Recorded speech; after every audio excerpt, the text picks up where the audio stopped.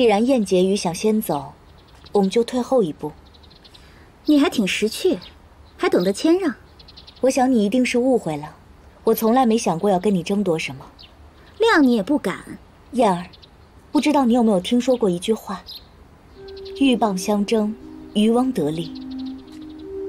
燕儿，皇上从来都没将我视为女子，他只是欣赏我的才情和能力。而在宫中，却有另外一个人，有着神奇的魅力。这个人什么都不用做，皇上就会乖乖地围着他转。你费尽心机得来的恩宠，他轻而易举的就可以摧毁掉。燕儿，你到现在还不明白吗？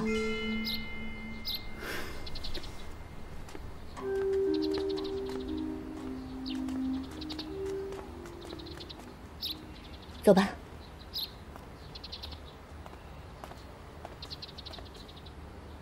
燕结羽，这都过了多长时间了，为什么还是一点消息都没有？你若是这样下去，让本宫和太后娘娘还怎么信任你呀？罢了，燕结羽自有他自己的打算，哀家再多说也无益了。不是的，太后娘娘，梅妃娘娘，最近凤才人不知道对皇上施了什么迷魂药，皇上已经对他言听计从，臣妾看了着实心急，所以才没法专心查案。你是说，皇上和那个小贱人又走近了？太后，皇上现在对册封燕儿的事一拖再拖，我怕再这样下去，到时候皇上选择的不是臣妾，而是凤才人。当然，臣妾并不是在意那个虚名，只是怕凤才人这丫头没心没肺，到时候坏了太后的大业啊。你当初抱着尚方宝剑四处游走的时候，不见你有时间来给哀家请安。现在皇上身边另有佳人，你倒想起来求哀家，你也真算是有心呢。请太后恕罪，是燕儿不懂得人情世故，没有多来陪伴太后。但是燕儿绝无二心，从头到尾只向着太后您一人。太后，您一定洞悉皇上的言行喜好，请您助一臂之力，让臣妾除掉凤才人这个眼中钉吧。不过现在倒是有一个机会，就看你愿不愿意了。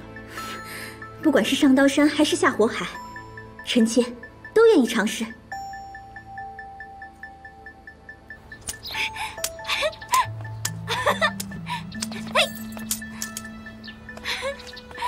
呀，踢毽子呢，最重要的是有耐心和眼力劲儿，不能太急躁，得慢慢来。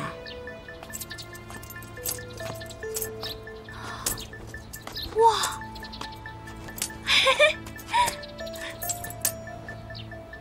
哇呀，好厉害，好像跳舞一样，好漂亮啊！你快教我吧。你不是对他一直不感兴趣吗？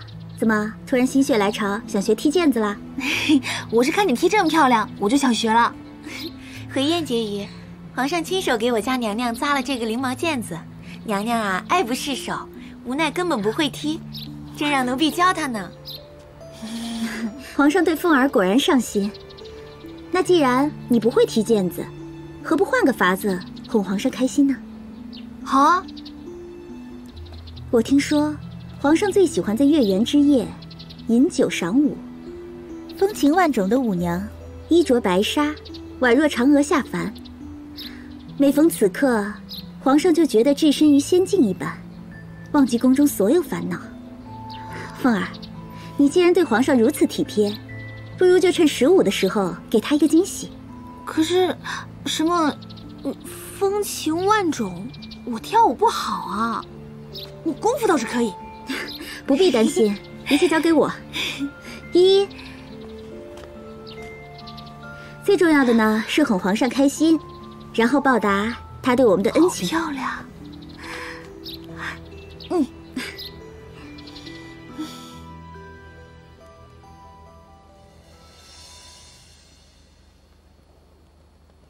是谁把这幅画挂这儿的？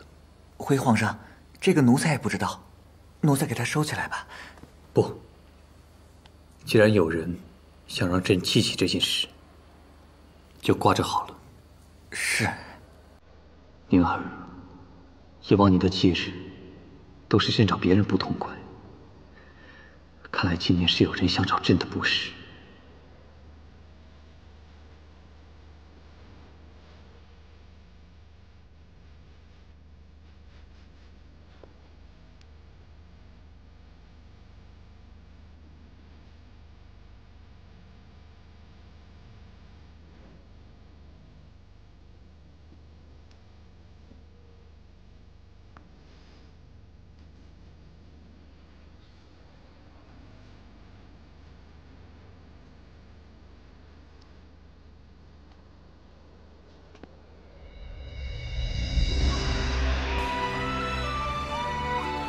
宁儿，宁儿，真的是你啊，宁儿，宁儿，宁儿，你知道我有多内疚吗？宁儿，你是来找我的是吗？皇上，凤儿，喜欢吗？好不好看？你干嘛穿这件衣服？你知不知道这衣服是不能穿的？脱下来，快点！皇上，快出事了，凤儿，脱下来，快点！快！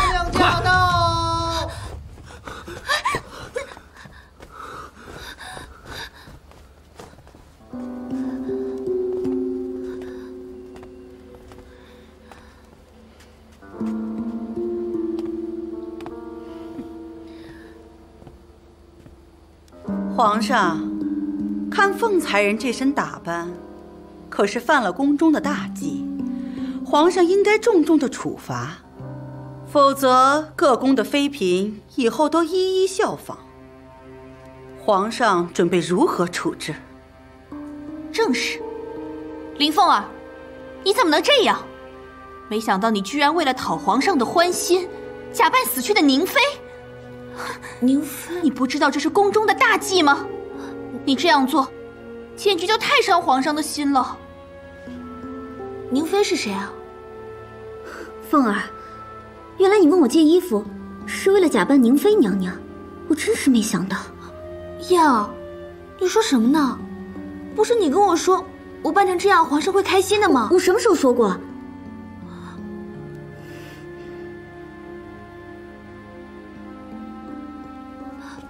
皇上，我只是想让你开心。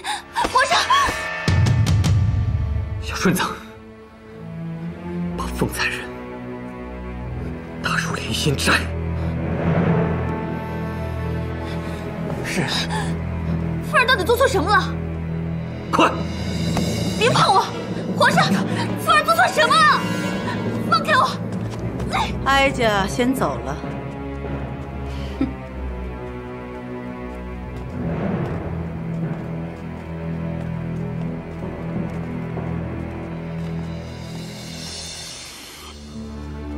凤儿，你为何这么不懂事？朕千方百计的保护你，你却如此高调的假扮宁妃。朕为了众矢之的，朕之前做的努力全都白费了。什么？凤才人被打入冷宫？据说凤才人穿了昔日一位妃子的衣裳，惹得皇上龙颜大怒，再加上太后又在背后推波助澜，皇上一怒之下便将他送入了冷宫。看来他是真的等不及了，要对凤儿下手。参见督主。事情办得怎么样了？暴奴已带回东城，此人性情暴怒，几名锦衣卫多次被抓伤，险些丧命。放心吧，这个世界上唯一能够驯服他的就是林凤儿，只要他见到了凤儿，自然就会安静。你们下去吧。是。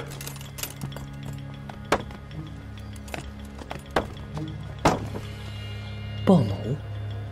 对，咱家的下一步计划马上就要启动。小明子，是你再去打点一下，咱家明天要到岁寒宫当值。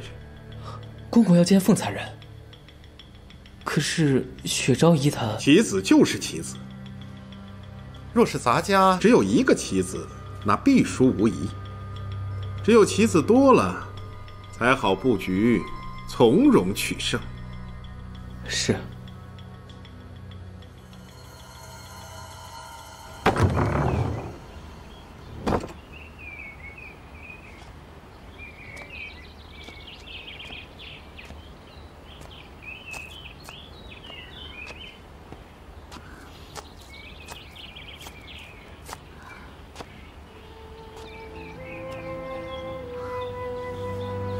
原来冷宫真的什么都没有啊！有人在吗？请问有人吗？吵什么呢？你好。都已经进了莲心斋，还这么咋咋呼呼的，怕人听不见吗？就算听见了，也没人会理你。姑姑好，我是凤才人，是皇上让我搬到这儿的。如果您不方便的话，我可以自己照顾自己的。啊，公公，公公，你可真是不一般呐！啊，别的妃子被打入冷宫，总是哭哭啼啼、哀怨得很，可你却无欲无求、无牵挂。公公，茶是凉的。冷宫里哪来的热茶呀？坐吧。咱家早都想到了，一旦你得到皇上的恩宠，必定会遭到其他妃子的暗算。可是咱家万万没想到，第一个下手的人竟然是燕儿。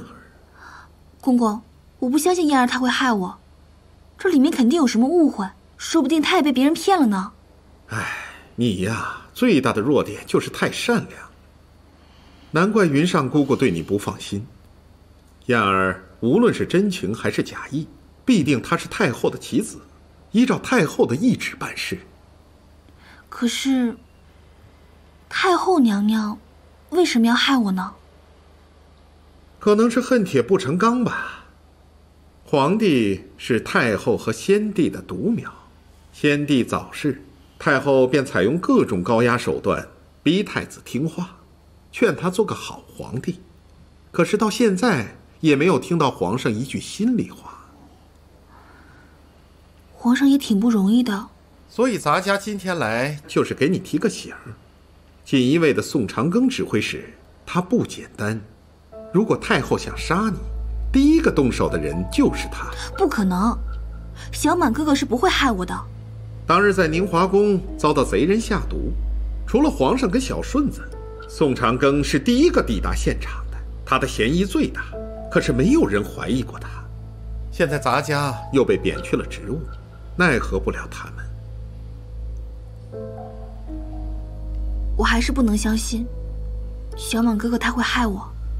不管你信还是不信，你是咱家找遍大江南北找回来的宝贝。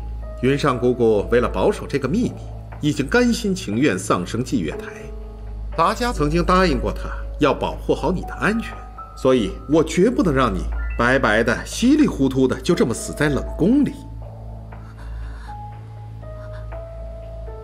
云上姑姑她……你看到的未必是真的，真的也未必能让你看到。皇上还太年轻，以为把你放在冷宫里就安全了。可是，危险这才刚刚开始。好了，时候不早了，我也该回去了。你记住，外面的人无论谁给你送吃的还是用的，千万不要动。咱家到时候自有安排。嗯。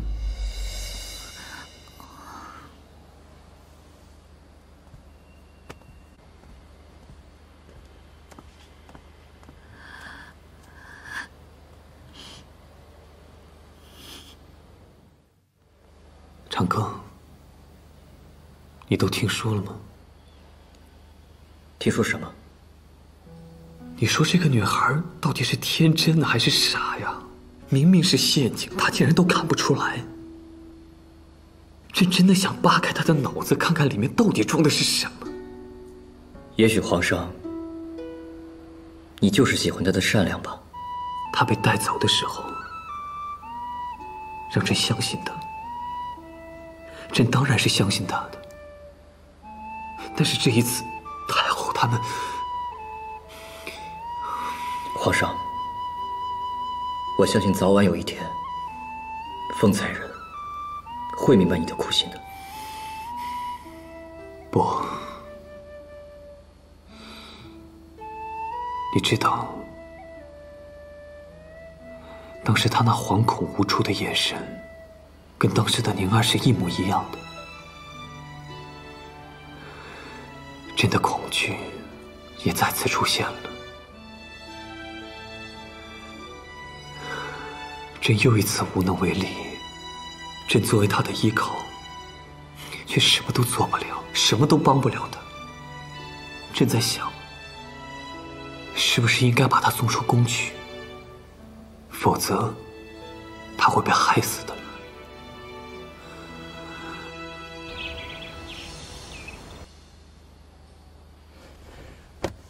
请公公饶恕小人。你这是干什么？抬起头来。小的曾经在坤宁宫的长侍宫女彩月的尸体上搜到过一封密函，因为知道事关重大，害怕连累自己小命不保，所以迟迟没有交给公公，请公公恕罪。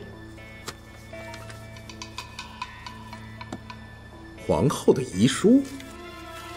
吾君圣上，请恕臣妾不辞而别。臣妾10岁入宫，蒙皇上多年宠爱，却始终未曾为大明增添龙嗣，愧对皇后之命。平日里吃斋念佛，无奈还是被卷入宫闱之争，清誉被毁，牵连父母。每每想起，臣妾欺入肝脾，唯有自行了断，以示清白。臣妾之死皆是自愿，与他人无关系，望皇上恕罪。皇上的恩情，臣妾唯有来生再报。珍重，远亲绝笔。小名字，你不仅无罪，而且还立了大功。起来吧。谢公公。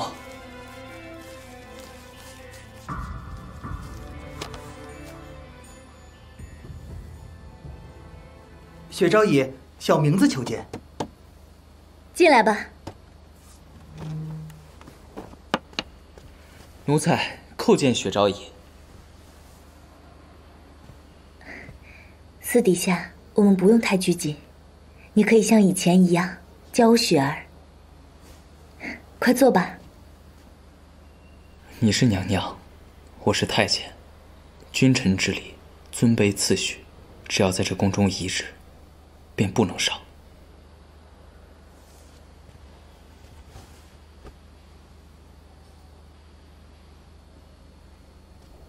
这么晚了，怎么还在赶工作这些？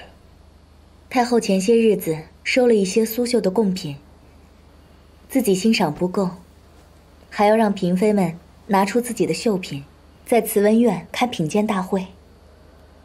你向来醉心于琴棋书画，这刺绣自然不在话下，为何今日身心疲惫，倦意连连？主要是燕结羽把他的这幅绣品也托付给了我，我不好拒绝，就答应了他。如今要做2幅不一样的，所以要大费心思。我真是替你不值，皇上真的是个睁眼瞎，竟然宠幸那个市井之人。那个凤才人看着也不像是一个大家闺秀，唯独没有发现你的美。听明，我知道当日是我对不起你。如果不是我把你灌醉，没有执意要上祭月台，我们也不会是现在这个样子。但我真的不是那种攀龙附凤的人，你知道我是有苦衷的。我明白，你不用解释，你心中的痛，同样也是我的痛。既然我们已经选择了这条路，就只有义无反顾地走下去。你要记着，不管发生什么事情，我永远在你身后。难为你了。其实我今天来主要是有2件事情要告诉你。其一，刘公公私下去莲心斋找过凤儿，想要帮助他东山再起，从而控制皇上的真心。我知道，在这宫中，没有人可以对我是全心全意的。第2件事，刘公公收到一封皇后娘娘的亲笔遗书，若是你能够想办法掌握其中厉害，必然能够有机会为自己扭转乾坤。皇后的遗书？这么说，皇后是自杀的？没错。据我猜测，刘公公接下来必然会利用此事对付太后。你一定要留意他的下步行动，早做打算。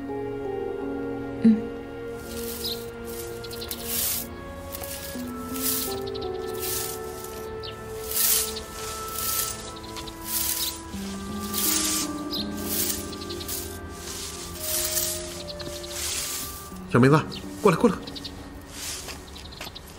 你不好好干活，总盯着咱家干什么呀？公公恕罪，只是小人有一事不明。既然咱们现在已经来到了御花园，而您又已经得到了皇后娘娘的亲笔遗书，为什么不直接去找小顺子，向皇上奏明一切呢？这封遗书非同小可，不能有半点善事，否则得不偿失。原来如此，是小人愚钝了。咱家知道你是希望咱家东山再起，谁对咱家好啊？谁对咱家忠心，咱家心里清楚。等有一天咱家一旦重新拿到权势，你就是司礼监的副正。是，多谢公公提醒。好好干活。是。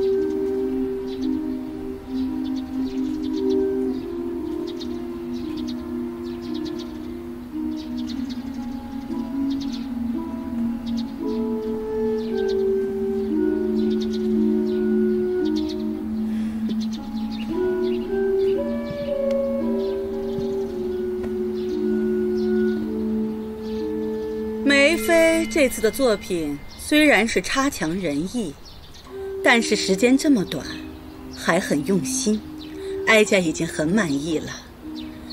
来人，赏梅妃丝绢5匹，精装苏绣瓶3枚。谢太后娘娘。燕婕妤，你绣的山翠万重东兰出，水光千里报城来。哀家倒是想听听，你为何会选上许浑的这首诗？回太后娘娘，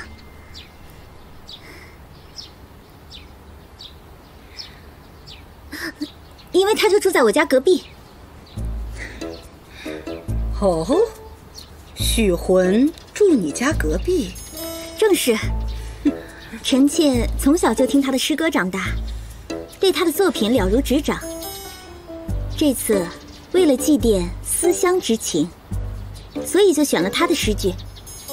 燕婕妤，若许浑真的是你的邻居，那你的年龄应该在哀家之上了。许浑可是晚唐诗人，距离现在400多年。你的这位邻居可真是高寿啊！想必这个绣品也不是你亲手所为吧？罢了，赐众嫔妃每人2匹丝布，都回去做做衣裳，免得在这里看燕婕妤丢人现眼，闹笑话。谢太后娘娘。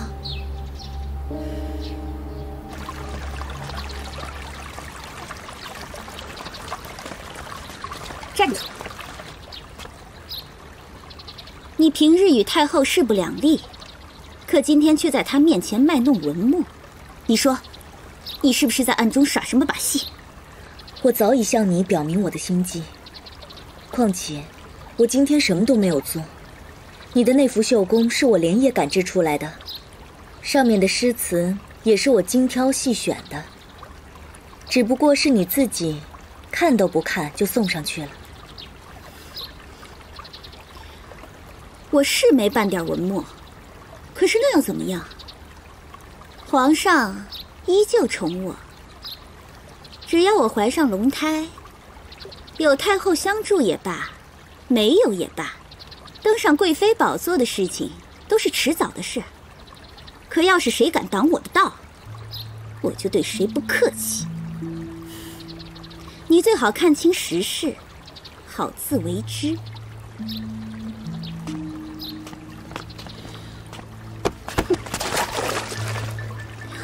哎呀，你这个奴才怎么这么不小心啊！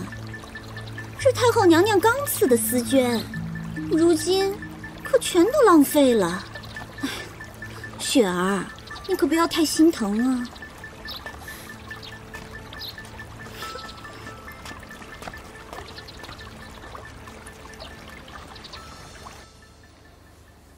这批苏绣个个清新雅丽，绣娘的绣工也是巧夺天工，好，很好。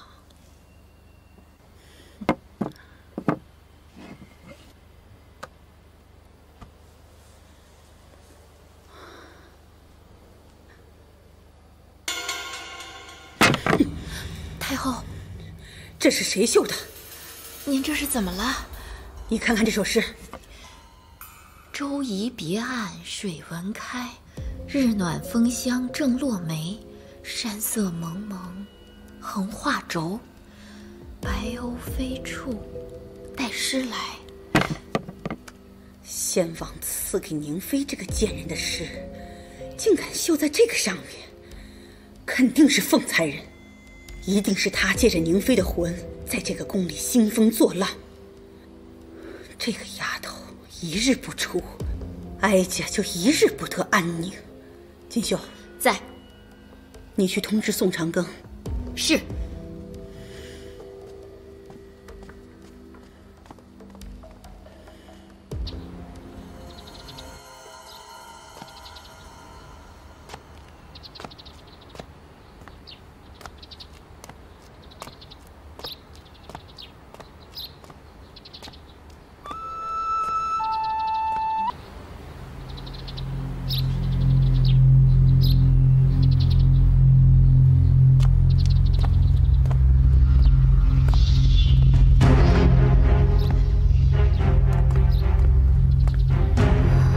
小满哥哥，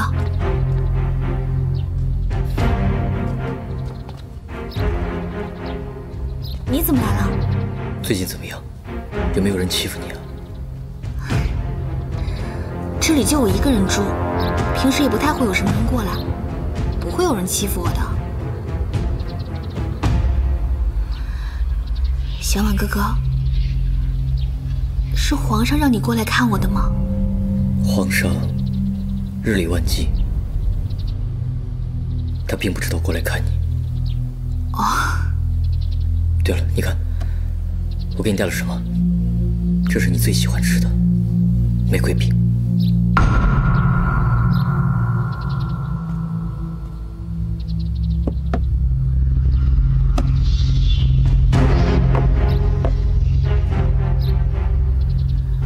锦衣卫宋长庚指挥使，他不简单。如果太后想杀你，第一个动手的人就是他。你记住，外面的人无论谁给你送吃的还是用的，坚决不要碰。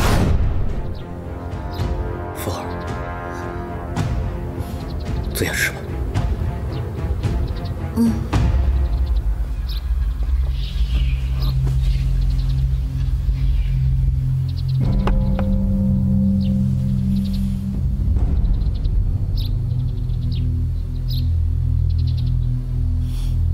小满哥哥也坐。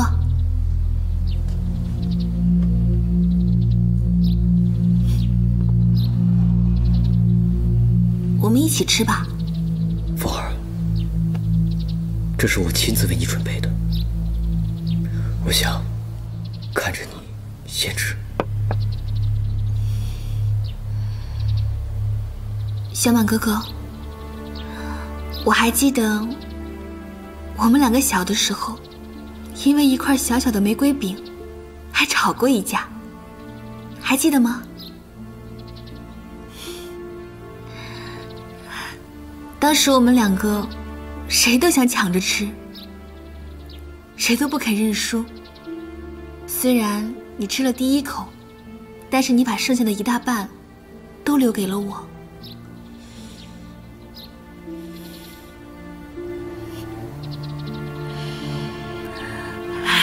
大概这种无忧无虑的日子应该回不去了吧。是啊，回不去的。有7只时光，你不再相信我了是吗？没有，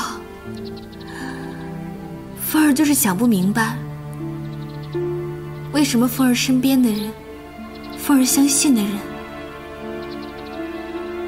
凤儿珍惜的人，最后变得我都不认识了。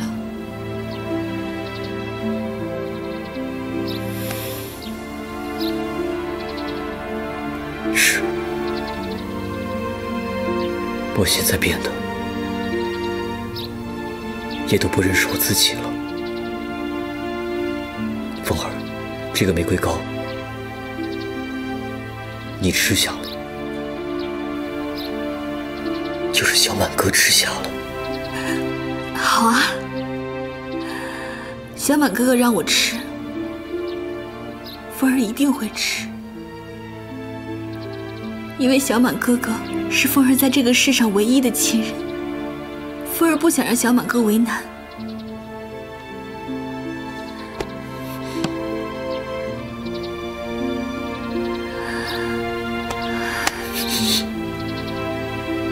无论任何时候，你永远都是我的小满哥哥，永远都是。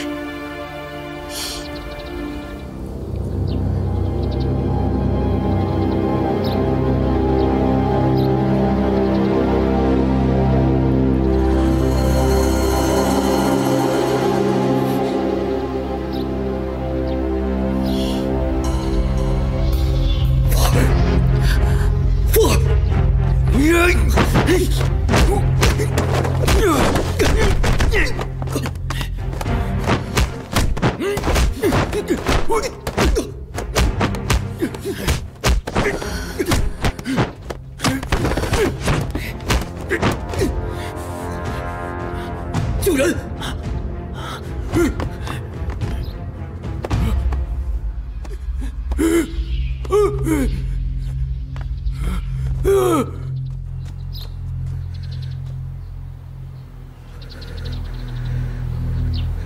凤儿，对不起。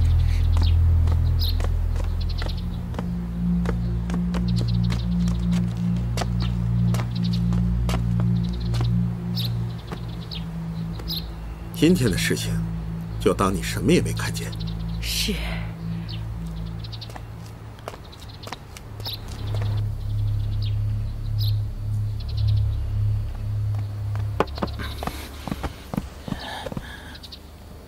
怎么样，吃解药了吗？马上抱到床上。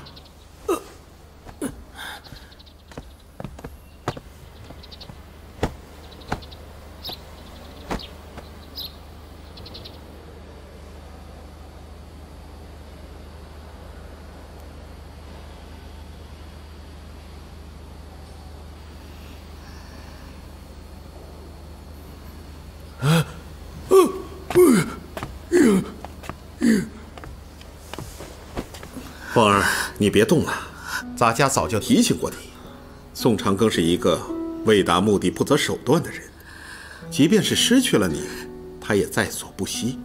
既然你已经知道他是什么样的人了，就没有必要再为这样的人伤心。为什么每一个人只要一进宫就变了呢？可是你没有变，凤儿，你好好想一想，以后不要再自欺欺人了，做一个明白人。包奴，你在这儿好好照顾他。来，躺下。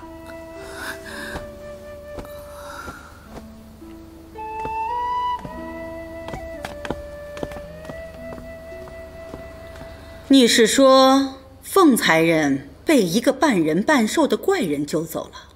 你当哀家是3岁小孩呢？宫里怎么会有如此异类？那哀家倒要问你，那个凤才人现在是死是活？我只看到他吃了那酥饼，我也不知道他现在到底是死是活。太后，奴婢刚刚从莲心斋打探到，凤才人还活着。哼，没用的东西！那个小贱人，他难道是九命猫吗？为什么3番2次的都解决不了他？不好！太后，若是他和皇上诉苦，那我们怎么办啊？宋长庚是锦衣卫的指挥使，说到底，他和刘默有着千丝万缕的联系，皇上怎么查也不会查到哀家这儿。宋长庚，你说对吗？他现在毒尚未完全解掉，半死不活的吊在那儿，暂时也不会对哀家有威胁，静观其变吧。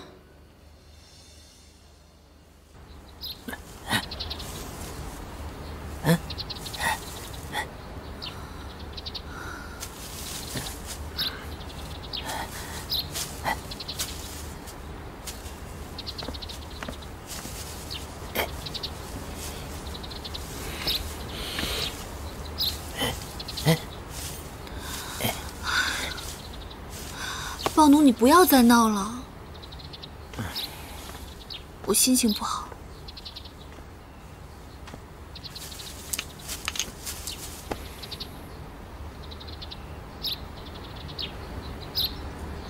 这毒不解，终究是不行啊！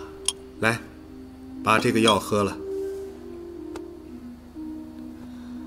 公公，您不必费心了。如果我的死能够帮得上别人的忙的话，也算是死得其所。唉，你到现在还执迷不悟。真正心疼你的人，是不会说太多讨好你的话，只会默默地为你付出。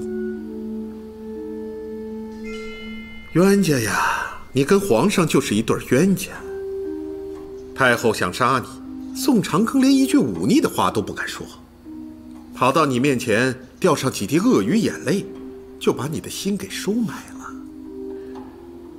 皇上把你关进冷宫，跟你撇清关系，就连咱家都看得清清楚楚。他是拼尽最后的努力，在拼命地帮助你，是为了蒙蔽太后的眼睛，让她不要再对付你。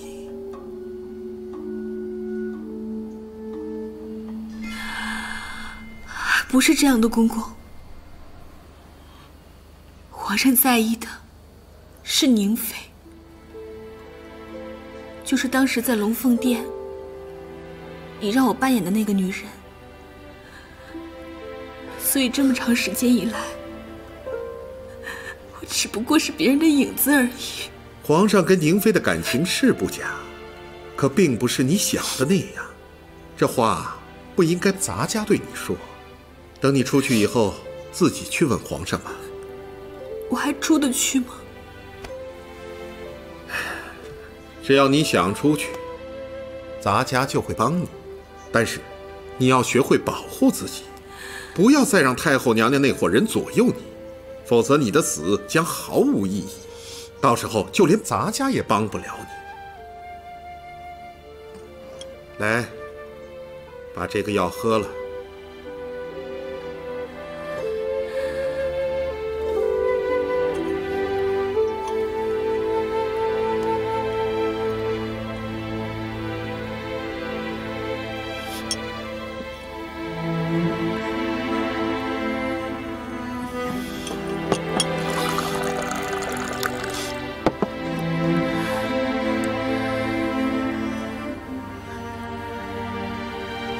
这才是我祭月台出来的女人。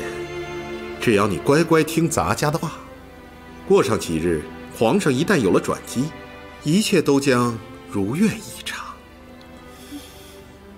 你先休息一下吧。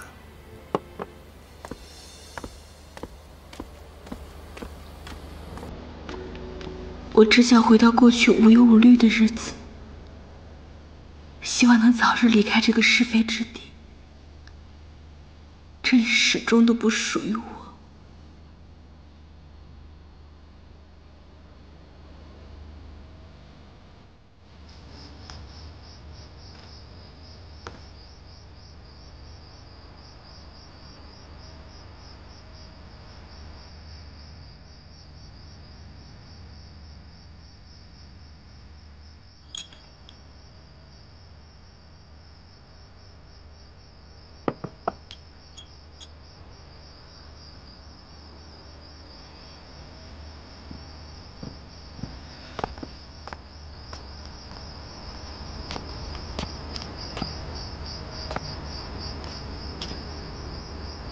我还活着，失望吗？在你吃下玫瑰饼的那一刻，我也跟你一起死了。其实，一早我就知道点心里有毒，只不过我以为，只要我吃下了，就能帮你了结一桩心愿。很可惜，老天爷不让我死。对不起，是我鬼迷心窍了。这些日子，我每天都活得很痛苦。我恨你，我恨你爱上了皇上。可是当我面对皇上的时候，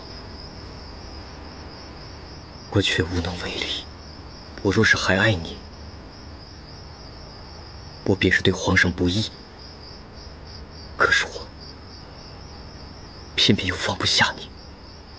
想爱一个人，有那么复杂吗？在你下毒的那一刻，你已经做出了选择，不是吗？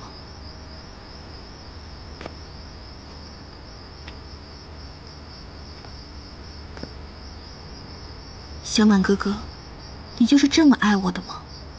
我没有资格爱你。我答应师父的承诺，我没有做到，对不起。不过以后，我知道我该如何去做了。以后想怎么做是你的事，不过你连做我小满哥的资格都已经没有了。一开始我还抱有一丝希望，希望是我自己猜错了。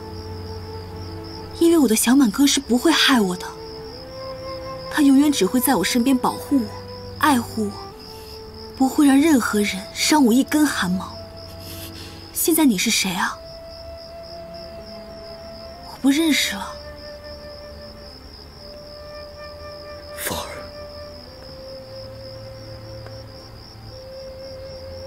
自从来到皇宫中，我一心就只想着要为师父报仇，要找到武林秘籍，一图大业。可是在这皇宫之中，我走着走着，连我自己都不认识我自己了。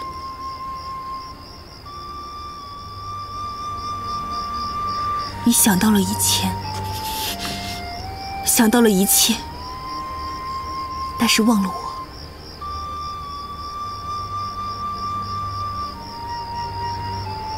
在这皇宫之中，爱不爱你，由不得我；能不能醒出来，也由不得我。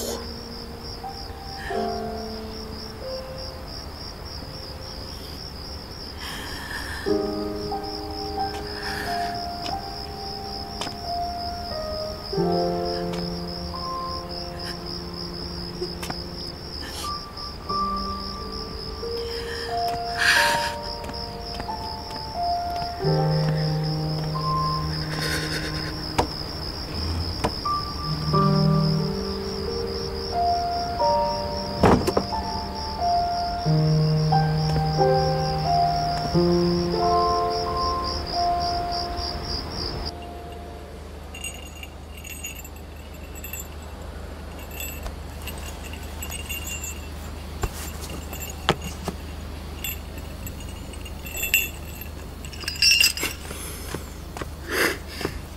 妾参见皇上。谁让你进来的？臣妾太思念皇上，所以就过来看看。朕知道了，你走吧，朕想一个人静一静。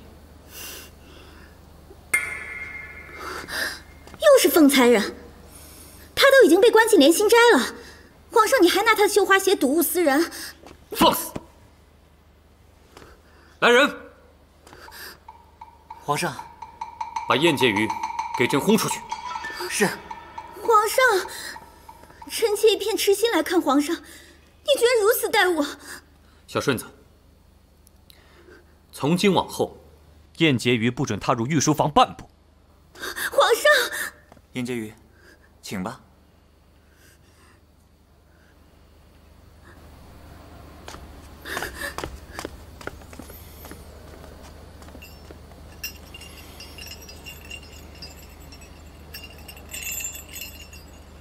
娘娘，您这个位置可以绣得再密一些，这凤凰的翅膀可以用盘金绣。盘金？那可是用黄金锤拨捻线而成的纯金线。本宫始终掌握不好它的力度，所以不知道该怎么用。娘娘，您可以将2根线并在一起，压在花样上，再开始绣。您一定要注意了，这个盘金绣要1根线绣到底，中间可不能断线。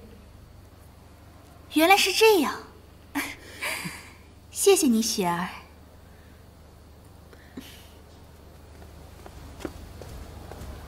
雪儿，你怎么在这儿？燕婕妤，你真是越来越大胆了，擅闯慈宁宫不说，见了太后娘娘和本宫都不知道行礼吗？燕婕妤给太后梅妃请安。免礼吧。谢太后。太后，臣妾有要事禀告。闲杂人等，还是出去为好。雪昭仪是自己人，你留下吧。有什么话你就直说。回太后，皇上不让臣妾踏进御书房半步，可臣妾却在御书房看见皇上拿着凤才人的绣花鞋，睹物思人。早知道皇上念念不忘，我们何苦让凤才人扮演宁妃呢？什么我们？那明明是你做的事，和哀家无关。臣妾一直都是为太后娘娘办事，若不是太后娘娘提点，臣妾又怎么知道皇上和宁妃之间还有剪不断理还乱的关系呢？闭嘴！皇上既然罚你禁足，哀家就罚你每晚去慈文院抄写礼记100遍，直到抄完为止。哀家倒让你明白明白，凡事预则立，不预则废。像你这样沉不住气，只会坏了哀家的好事。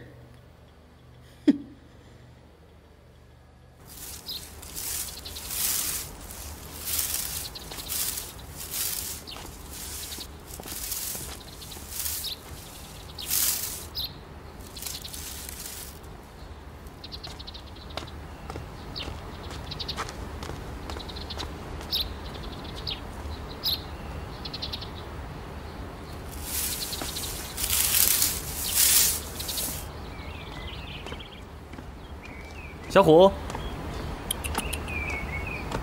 小虎，小虎，皇上，小虎，小虎，在找什么呢？皇上，皇上，哎，皇上，怎么样？没有找到小虎，您说会不会是？胡说！哦，小虎就是皇后娘娘的那只小畜生吧？你见到他了吗？没有见到。不过皇上，既然他不见了，便是他的福分少。您瞧您这一头大汗的。小顺子，哎，咱俩分头找，你找这边，我找那边，啊！啊！皇上，小虎，皇上，小虎，皇上，小虎，不就是个小畜生？小虎，小虎，就和它的主人一样命薄。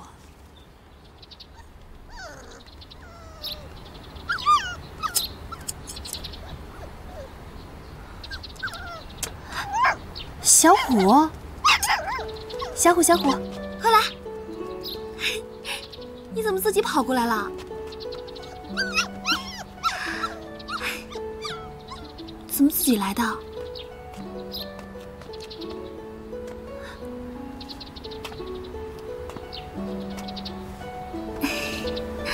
小虎，皇后娘娘走了以后，你也很孤单，是不是？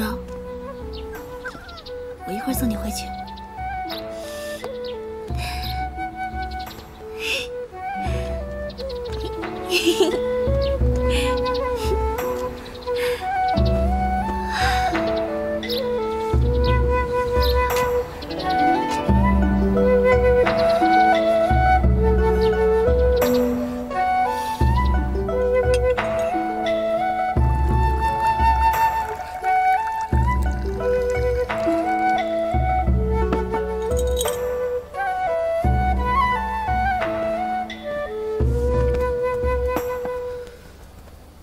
凤儿，你这没有茶吗？啊，这儿的水煮不开，有茶叶也没用。这是冷宫吗？生活过得清苦一点吗？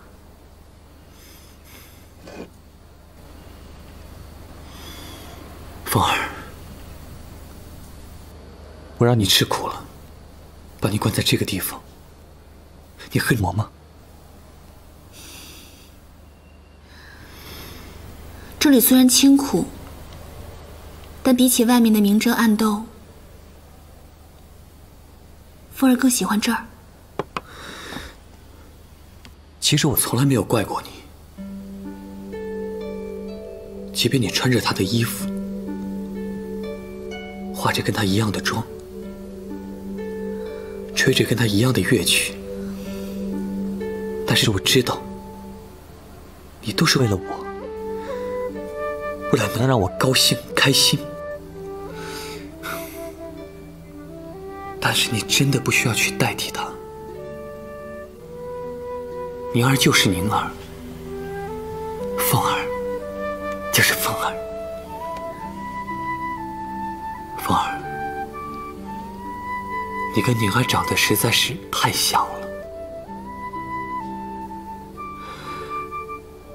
当初宁儿也跟你一样漂亮大方，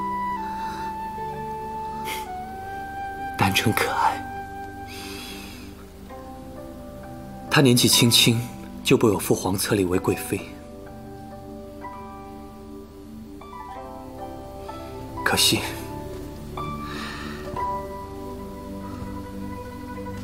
我父皇不久就驾崩了。也许是他看出了我的难过，他对我尤其关心。我们经常会在一起坐下来聊天，日久生情。其实我知道，我们这份感情就算再真，也是有悖伦常的。那些世俗的人根本就不可能去接受，但是我奢求的不多，我只希望我经常能够在宫里面见到他。谁知道母后知道以后，就以皇室的清誉为由，逼死了宁儿。我永远都忘不了宁儿在临死前的那个眼神。凤儿，失去一个很重要人的感觉，你能懂吗？皇上，您别再难过了，您还有我。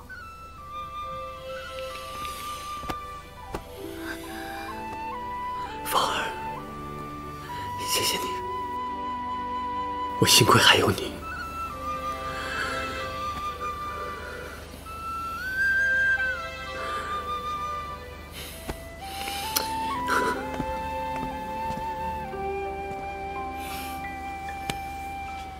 皇上，过去坐吧。来，坐。坐，凤儿坐。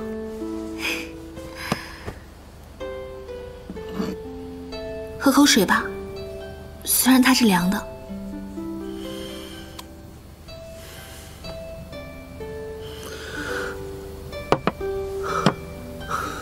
我实在是没有用，母后真是恨极了宁妃，所以我那晚才会先发制人，把你打入冷宫。本来是想保你一世的平安，可是母后她步步紧逼。我虽为天子，可是能做的事情实在是太少了。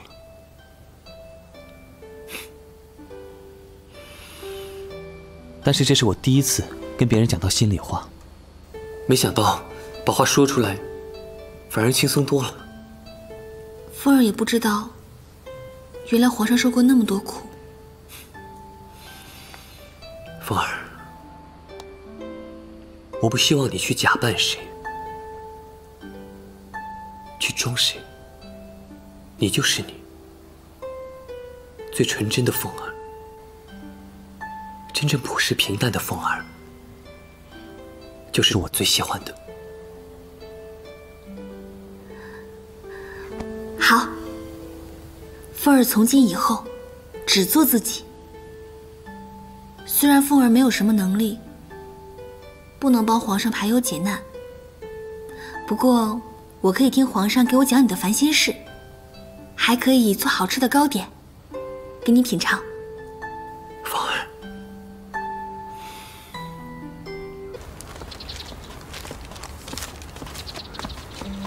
凤儿，一会儿出去以后啊，你干嘛不出来啊？不出来咱们怎么放风筝？可是皇上之前明明下过旨说，凤儿不许出离心斋半步。好，那我今天再下一道旨，命凤儿今天陪我出去放风筝。考虑一下吧。夫人敢抗旨吗？敢抗旨，敢抗旨！来，凤儿，今天想上哪儿去放风筝啊？来来来，这里，这里。哦，来，过来，哎，再高一点。好。给我放一下。这样吗？啊。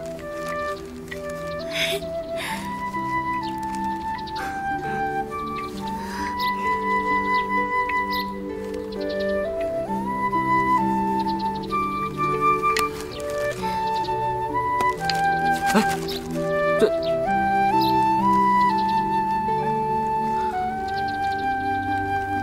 凤儿，你这是干什么？风筝再自由，始终也只能被线牵着。如今我们把线切断了，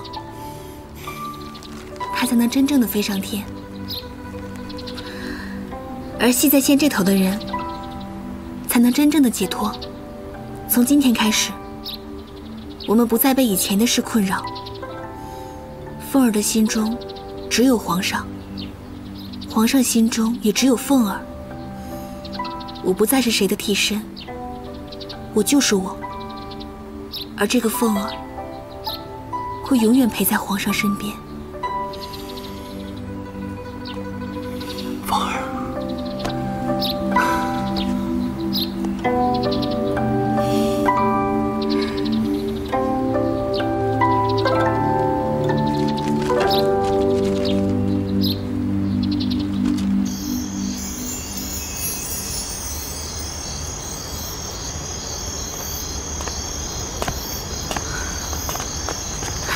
雪儿，凤儿，你终于回来了。这段时间过得还好吗？你都瘦了。燕儿呢？她被太后罚去慈文院抄经书了。哦，哟，燕儿，回来了，好久不见。你笑什么呀？我不怕你的报复。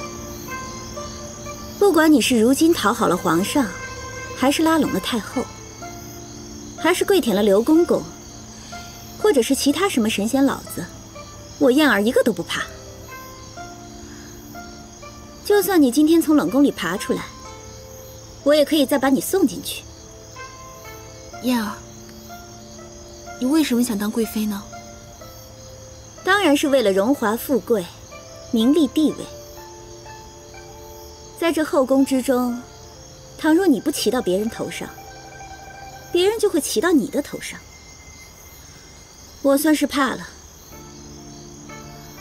这段时间，我也算是经历了生死，有些事情跟你看的不太一样。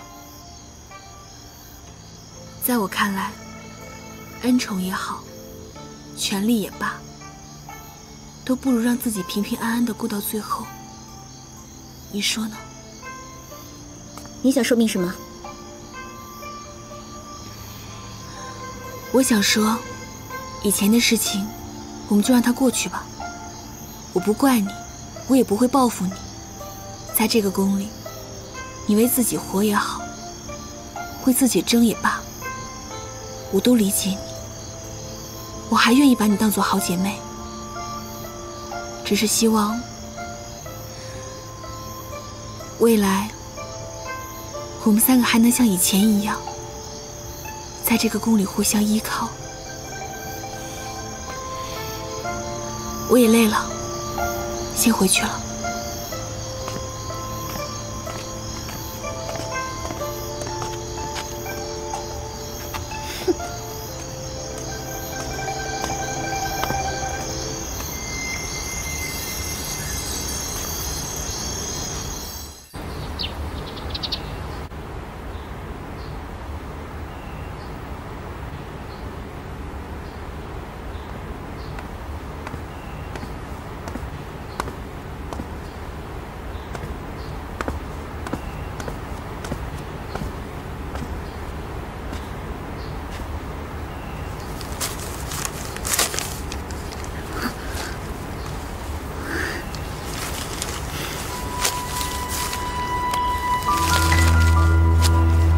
太后罚你抄《礼记》，为的是治之在格物，物格而后知治，知治而后议成，议成而后心正，心正而后身修。但是咱家认为，你晏婕妤就算抄上1000遍，也未必知道里面的含义。关你这个老东西什么事儿？别在我面前瞎晃悠！你现在不过是被贬了的公公，还轮不到你来笑话我。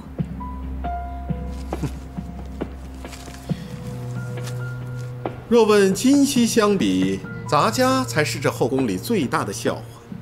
在后宫里斗法，得势失势不过是一时起落罢了。要想真正扳倒谁，哪有那么容易？尤其是你这个不服输的晏婕妤。咱家说的对吧？我不是不服输，我是没有输。太后那个老妖婆，百般迂回的刁难我，无非就是想要利用我来打压你。可是现在你已经变成了这样，我自然就失去了利用价值。哼！可她不要忘了，有朝一日。只要我能查到皇后的死因，皇上他一样会遵守诺言，封我为贵妃。到时候，看那个老妖婆还有什么话可说。你真的这么恨太后娘娘？恨？你不是早就跟我说过，宫里之事哪有爱恨喜恶那么简单？一切都是为了利益。他若帮我，我自然安心给他办事；可他若不帮，我不会让任何人拦住我的路。好，不愧是我刘墨一手培训出来的女人。咱家这儿有一样东西，可以让你扭转乾坤。扭转乾坤？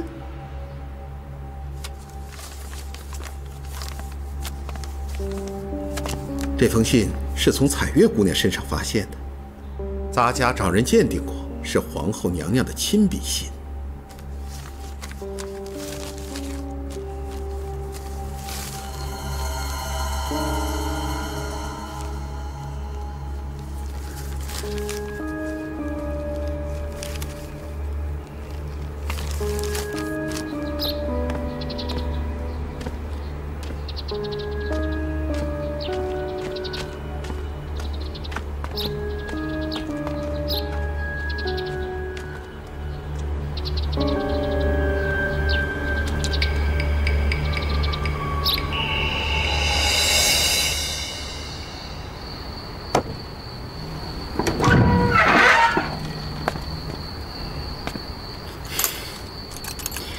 原来是你啊，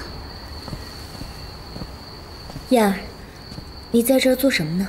我白天做了一个梦，梦到有人来偷东西，所以我特意摆了八卦阵，拿了皇上御赐的尚方宝剑，准备见人杀人，见佛杀佛。是什么宝贝呀？让你这样兴师动众？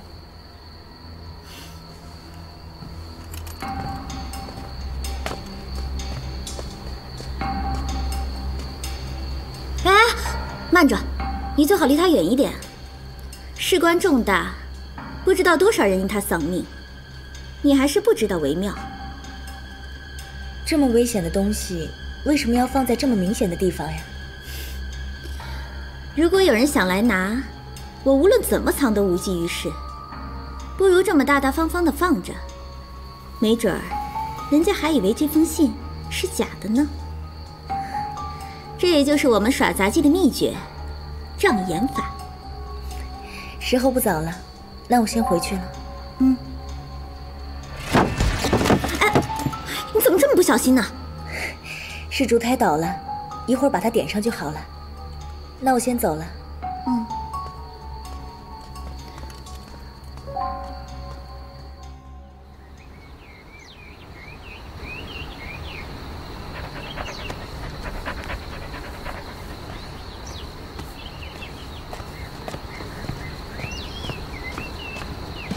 臣妾给皇上请安。燕姐雨，你就不能让朕亲近一会儿吗？啊！皇上有所不知，臣妾正是为了小虎的主人而来。你查到什么了？臣妾已经查明了皇后娘娘死亡的真相。快说，凶手是谁？臣妾通过仔细调查，终于找到了至关重要的线索。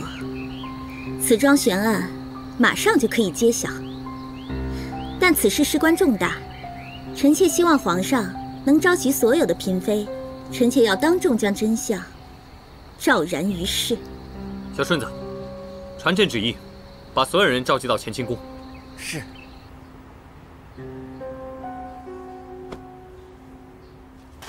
皇上陛下，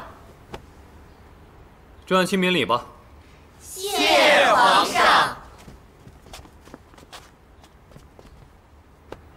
今天朕召你们过来，是因为在几个月之前未解的皇后之谜，今天终于有了答案。燕洁瑜，把这件事情的来龙去脉跟大家说说吧。是。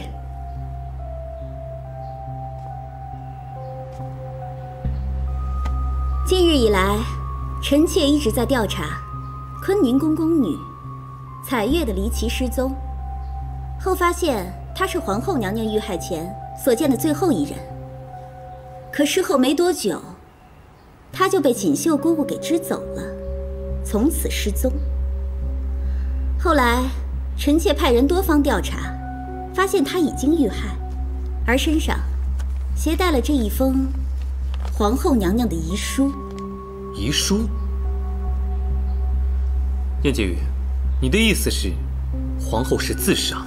没错，皇后娘娘虽然是自愿服下含有剧毒的糕点，可是这封信写得清清楚楚、明明白白，他明知道糕点有毒，还非吃不可，这是因为他早已经想离开这世间。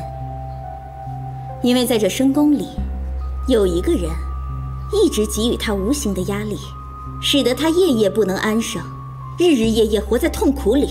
而这个人，就是当今太后。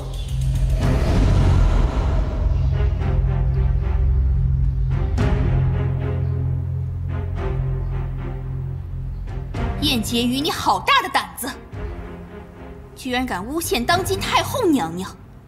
你不是有遗书吗？好啊，你倒是亮出来给我们瞧瞧呀！曹公公，没错，哀家也正好听听，皇后到底是如何说哀家的。吾君圣上，请恕臣妾不辞而别。臣妾10岁入宫，蒙皇上多年宠爱，却始终未为大明增添龙嗣，愧对皇后之名。梅妃滑胎，臣妾自知有错，但绝无加害之意。太后和皇上仁厚，恕臣妾无罪，但每每想起臣妾欺辱干婢，唯有自行了断，以示清白。臣妾之死皆为自愿，与他人皆无关系，望皇上恕罪。皇上的恩情，臣妾唯有来生再报。珍重，元亲绝笔。不是这样的，皇上，皇后说她一直受到太后的摆布，她对不起皇上，对不起父母，所以才选择在痛苦中抑郁而死。快说，你把信藏哪儿去了？燕婕妤，小人刚才念的书信就是您亲自给的，哪里来的第2封信？不对，你一定是和太后串通起来，换走了真的遗书。说，你交出来！你快交出来啊！你把遗书交出来！交出来啊！你把遗书交出来！燕婕妤，元亲从小与我青梅竹马，他的笔记我特别清楚，这正是他亲笔所写。不，皇上，不是的，这真的不是那封遗书，你不可以相信。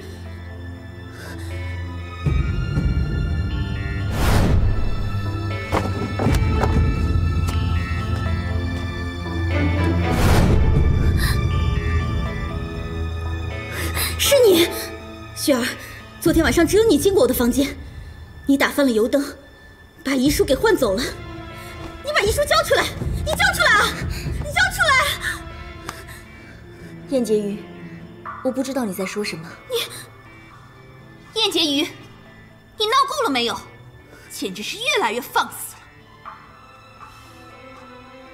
皇上，燕婕妤她先是污蔑太后娘娘在先，还在大殿上对您不敬，现在还疯疯癫癫的想要诬陷雪昭仪，实在是罪不可恕啊！皇上，皇上，不是这样的，臣妾真的是被陷害的，臣妾可以发誓。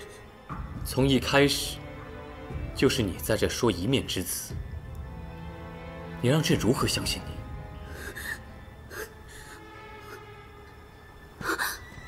皇上，还有一个人可以作证，他可以证明刘公公是他把遗书给臣妾的。你还真是可笑啊！你不是口口声声说遗书是你从彩月的尸体上发现的吗？那现在又说是刘公公给你的，你到底哪一句真哪一句假呀？皇上，哀家问心无愧，也正好想把此事查清楚，不如就传刘默上殿受审，以此还哀家一个清白。传刘默。是。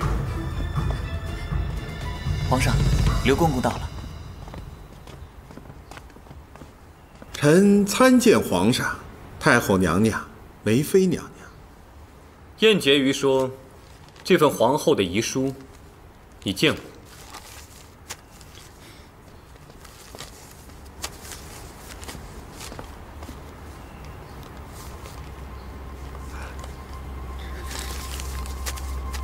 皇上，臣没有见过这份遗书，也不知道皇后娘娘还留下了遗书。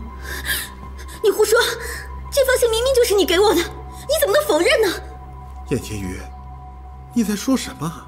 前些日子你在慈文院当差，一定有人可以证明你经过藏经阁。皇上，臣最近一直在乾西五所的后院，慈文院值班的应该是周公公。燕婕妤，不行，你就一一询问一下。刘公公，我求求你，只有你能救燕儿，你就跟他们说，这封信是假的，这真的是你给我的。我帮不了你。你们一个一个联起手来对付我，就我最傻，做了替罪羊。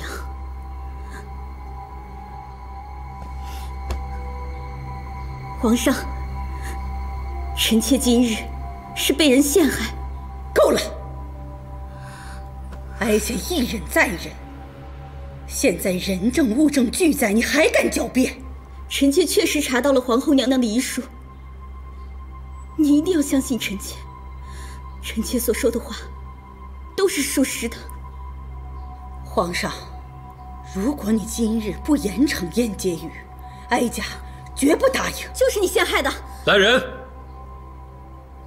把燕婕妤关到莲心斋，听候发落。不是的，皇上，皇上，凤儿，凤儿，你救救我！臣妾真的是被冤枉的，皇上，凤儿，皇上，饶命啊！皇上，燕婕妤虽有过错，但她本性不坏，还望皇上网开一面。凤才人，这件事情跟你没关系，坐回去吧。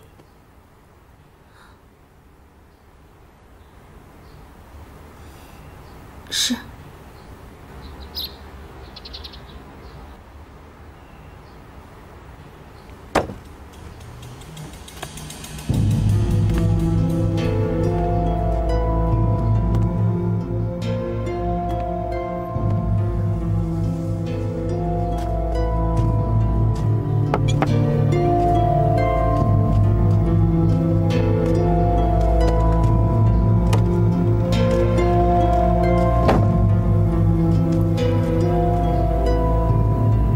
你还好吗？他们没有为难你吧？我不需要任何人的同情，尤其是你。柔弱的人往往倔强，正如刚毅的人往往豁达。你少在这装好人，那些信都是你调包的。没错，是我做的。你为什么要这么做？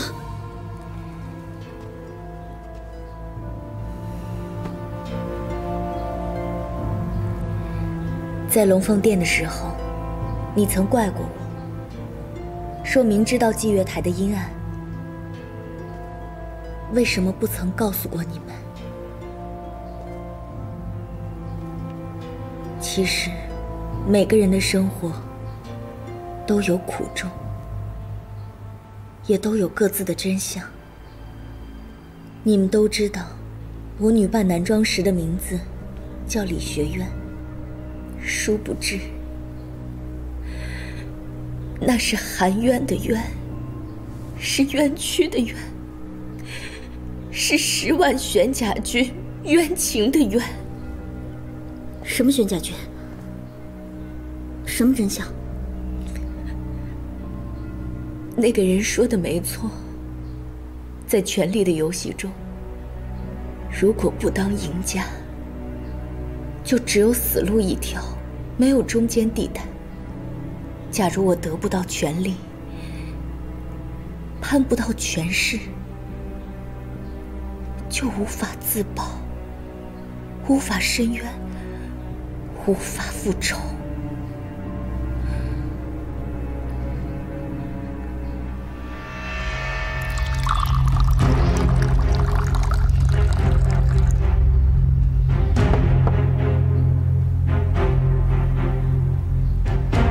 你要做什么？我不会喝的。你给我出去！你给我出去！有没有人啊？有没有人啊？救命啊！薛昭仪他疯了，他想杀我！有没有人啊？有权力的人，只要轻声细语，每个人都可以听得到，没权利的人，就算你声嘶力竭，也无人能听到。你又何必在这儿白费力气呢？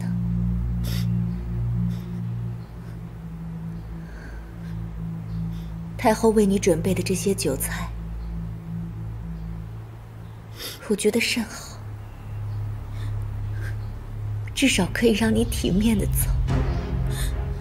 你真的要这么做吗？难道你忘了我们当年的承诺？不求同生，只求共死。如今，你却要逼我上路。要怪，也只能怪你聪明反被聪明误，根本就不懂皇上的心思。他赐你尚方宝剑，夜夜召你入宫，却未曾碰过你，你不觉得奇怪吗？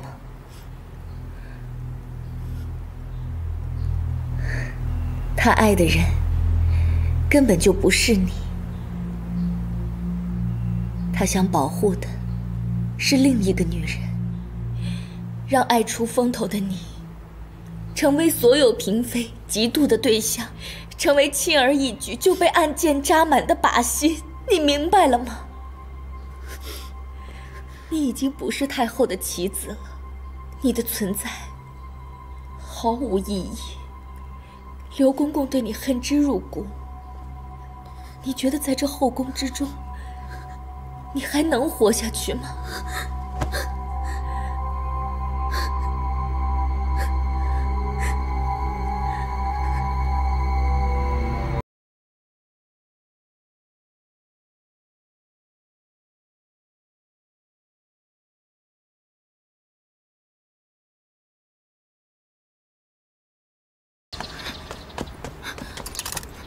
你让开！凤儿，太后娘娘遗旨，燕儿今天必须死。这是我们姐妹之间的事情，轮不到你插手。有种的话，你再杀我一次。凤儿，我有命在身，不要为难我。长庚，今天燕儿如果出什么事的话，我是不会放过你的。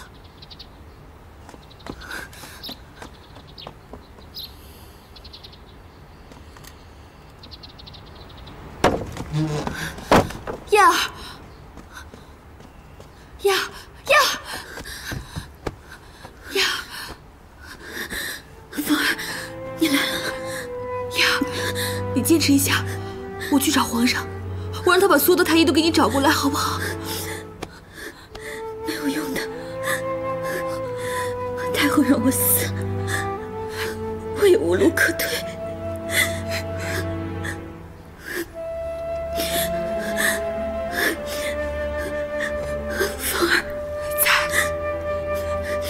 我好羡慕你，原来皇上他从来就没有爱过我。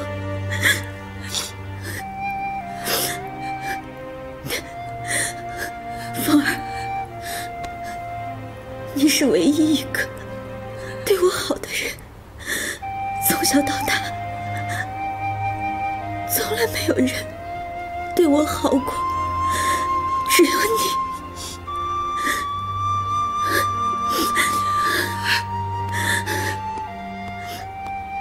对不起，燕儿，我从来没有怪过你。燕儿，你再坚持一下，我把皇宫里所有的御医都给你叫过来，好不好？再坚持一下，好不好？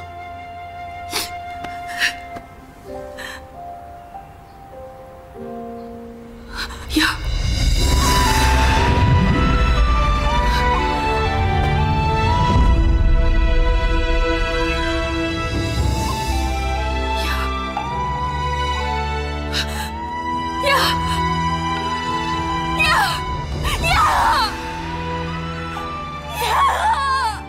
我叫雪儿，我叫燕儿，我叫凤儿，我爹是开镖局的。